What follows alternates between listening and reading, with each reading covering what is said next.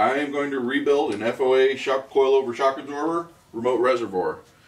When you have it off, first and most importantly, take something, depressurize the Schrader valve.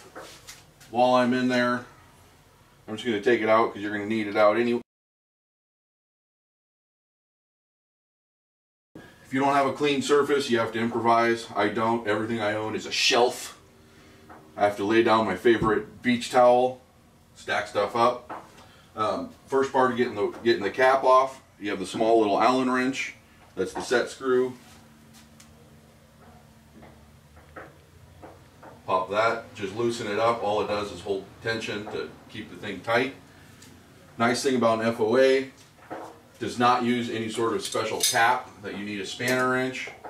Good old pair of soft channel locks, because these are not tight. These are just an O-ring seal.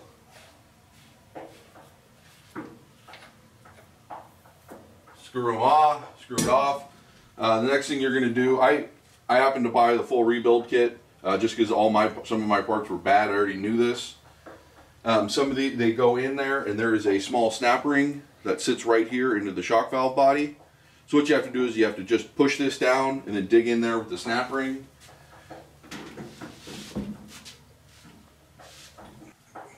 Alright, not pressing down.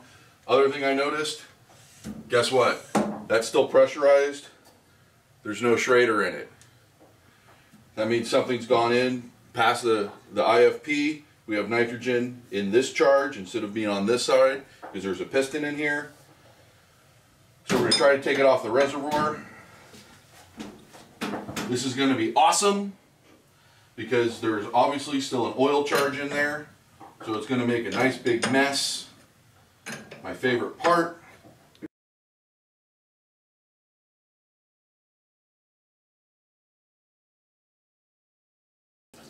The squirt.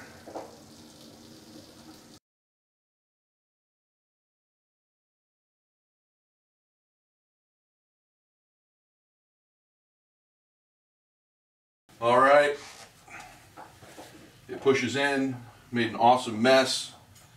Clean up your shock oil.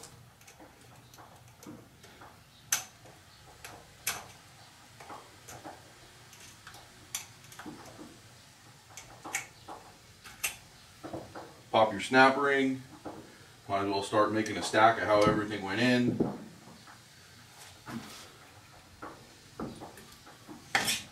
Pull your piston out. This is normally when the big mess comes up and it waterfalls on top of you. We didn't have that problem because it waterfalled all out the reservoir. So now everything comes out, lay it out. Look at your shaft, make sure there's no dings and pits. I got a good pit. It's not the end of my world. You have your wear band. You can go ahead and look at this one. These pretty much last for a really long time. Unless they're cracked, they're fine. On the actual shock shaft, you have your rebound dampening, piston, compression dampening, seal cap with wiper, then your two O-ring seals. These are the most common ones that go bad. I'm actually just going to replace it all. But before I take that off, I'm going to get the rest of the oil out of my shack. Pull the valve stem shack apart.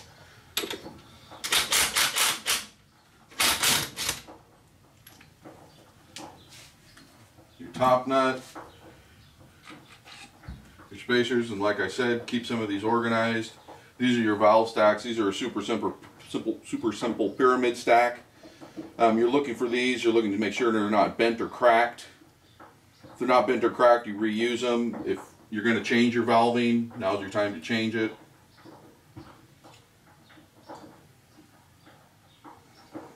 Then you have the piston. FOA actually went through a few different piston designs. This is your normal piston that FOA supplies. They also have what they call an even flow piston. That happens to be what I have. As you can see, it's got both sides, and the one side has the bypass holes. I put the compression valve against the bypass hole. Then there is also another piston.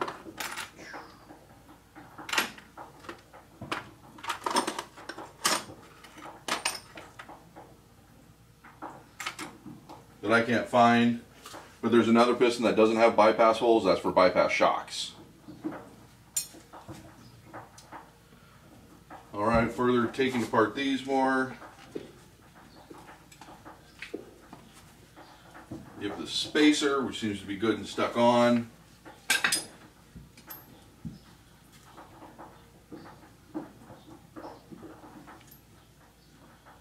Now I'm actually going to I'm not reusing these. I bought new ones, but when you look at them, most common things I seem to see are these O-rings get pinched or cracked. There's a small O-ring on the inside that seems to get forgotten about. It's very funny how, I'm sure the camera won't pick this stuff up, but you can see the groove in there. The shock that I came apart with, no O-ring in there. The new one has an O-ring. Production changes, different things happen. I normally save a lot of these parts. This one, nice and damaged, especially now.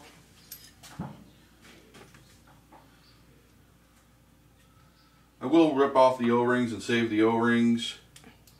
You never know. I put them in a different bin. I know they're used O-rings. That way, they're the worst comes to worst case. They might be better than what you have.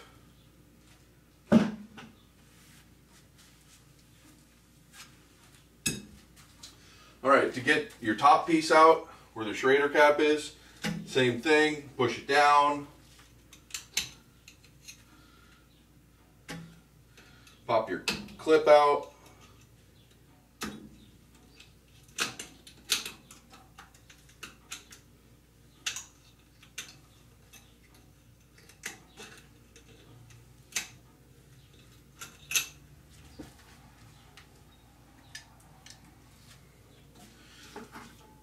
I use a little bit of, the Schrader valve's gone, I use a little bit of compressed air with a rubber nozzle.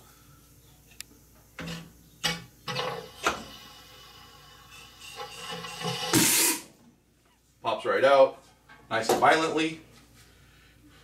Here you have another O-ring.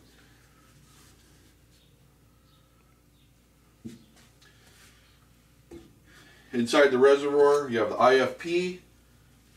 They have a little 1/4 inch 20 thread on one side. Necessity's mother of invention. I have a piece of all thread with a bolt welded to it. I'm sure there's fancy T-handles for this. Not in my garage.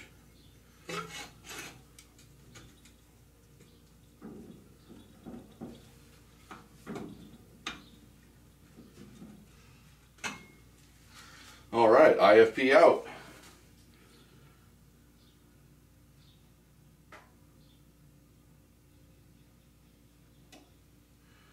What we're going to look for on that one is, because since I had the pressure in the reservoir, I'm going to see what was actually bad in it. You have these little wear bands on the IFP.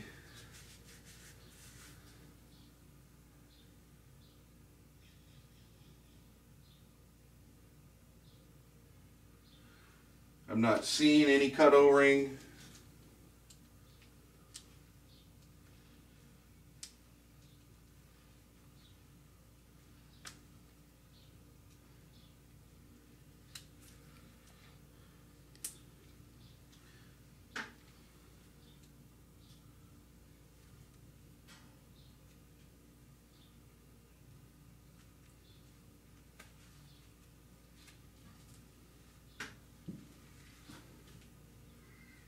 A little bit of trash on it. Could have been the problem. All right, I'll start reassembling my cap. Put a little lube on it. Some people just use normal shock oil. I use Pool O-ring lubricant. It's nothing more than a heavy Vaseline, really. Should probably take off your old seal cap. That's fine. That goes in the spares.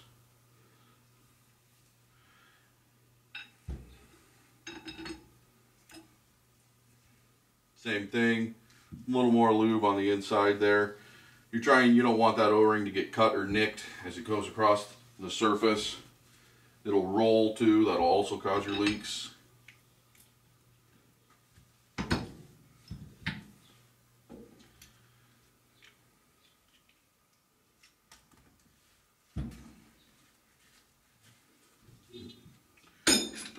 spacer back on.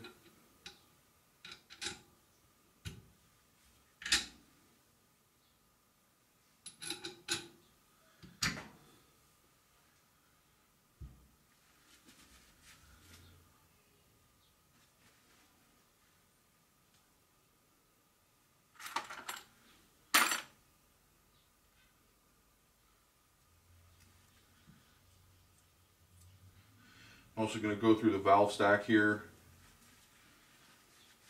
double check what I have. FOA is nice enough, they have all their valving specs on what they use.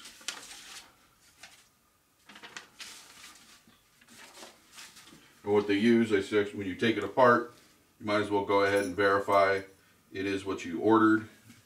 Also looks, make sure you know what's in there, lets you look at each valve stack.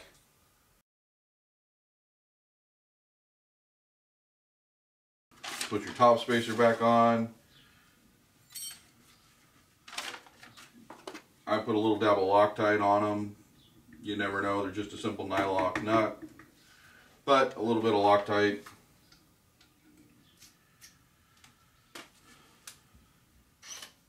These torque down 30 foot-pounds.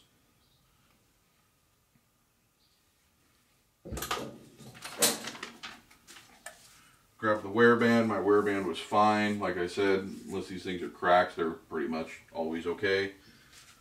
Don't actually need it yet. I'll go back in here.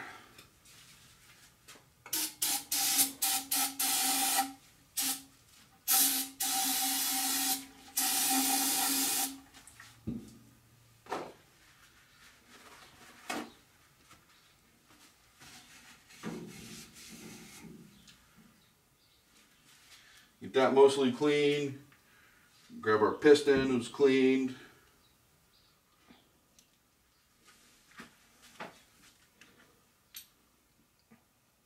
Little O-ring lube.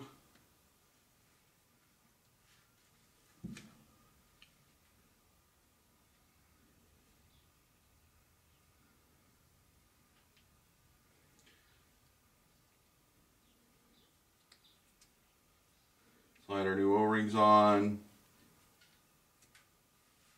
Little O-ring lube on the outside.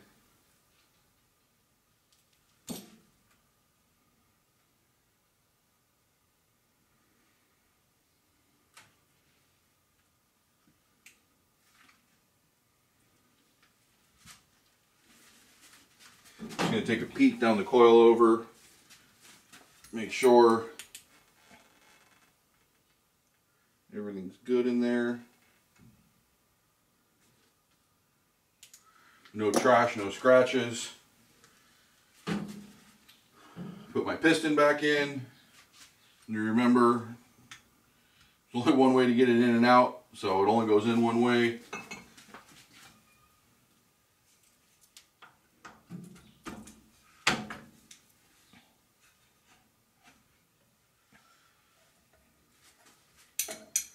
No reason to install the wiper cap yet because you have to set your IFP, but it's going to move on you. On a reservoir shock, your IFP is 8 inches from the top of the lip. I end up pushing them down a lot, so I just have a hardened drill bit here. And I marked it just because I've done this a few times. Push my IFP down to 8 inches. You're going to recheck that later, but there it is now.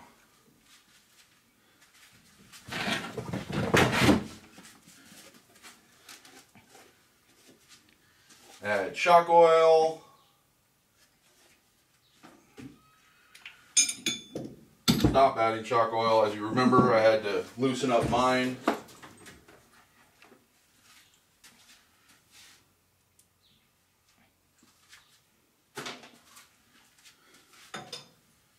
I need to tighten this back up.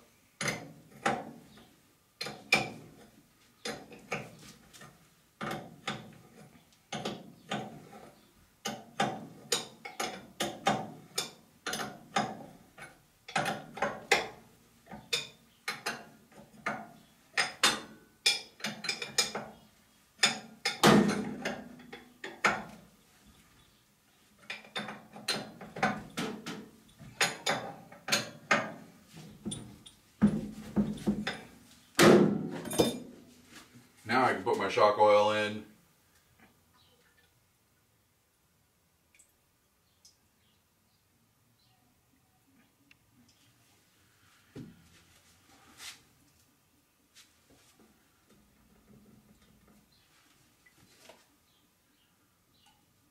You have to, same thing with any hydraulic system, you're going to have to bleed it. I shake my reservoirs, make sure I get out any air bubbles.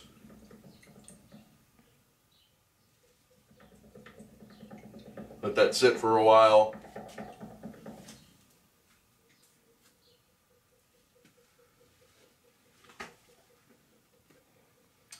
You don't want to fill it at this moment all the way full. I'm just trying to let gravity win. You can hear it. Alright, stop bubbling for a minute. I'm about right here. That's probably good, maybe a little more.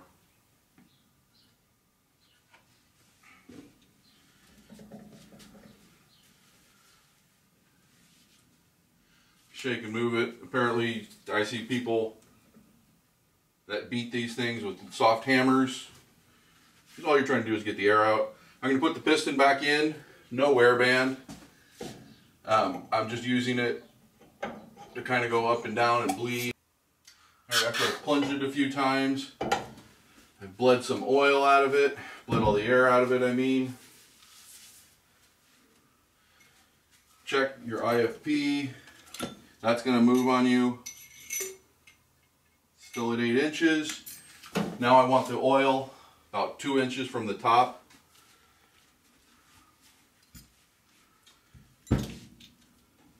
Lube up all my O-rings again.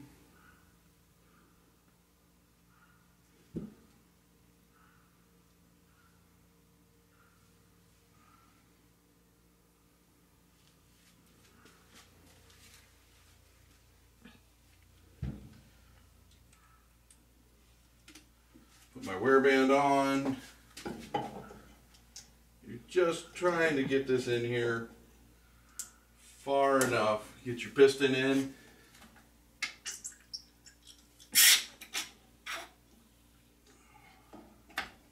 So you get your seal cap in.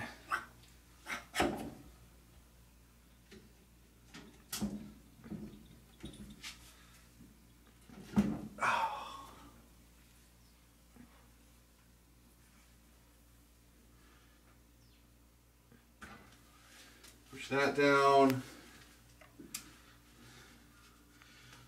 Put your clip in. Got to make sure the clip is completely seated. This is what's going to pop out and leak.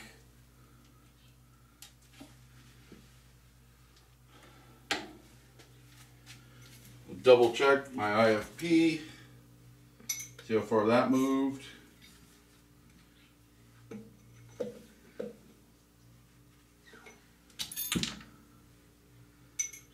Again, people use tape measures. Stick with a mark on it. It's just quicker for me.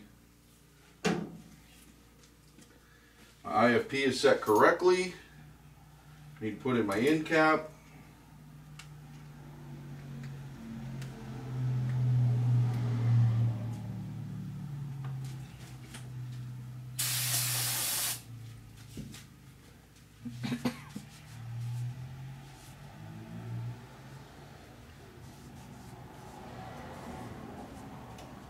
Give it a good clean. Look it over. Everything's good. A few drops of lube on the inside. New O-ring. A little bit of lube on the outside.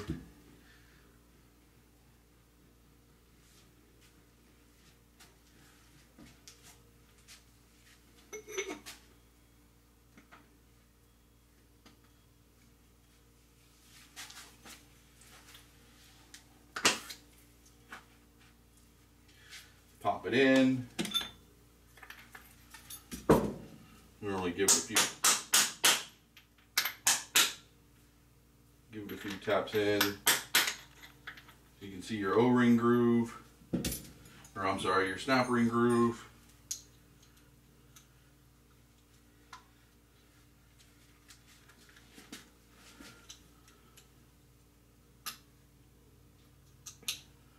my snap ring back in again. Make sure you got it in all the seats. I'll drive everything home with a little shot of air. That's going to seat this piston and seat this top cap.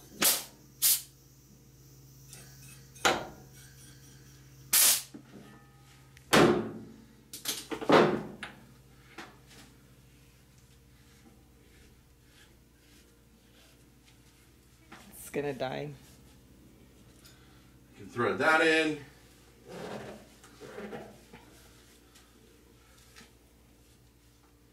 And all you have to do is add nitrogen, clean it back up, put it on the shop, put it back on the truck.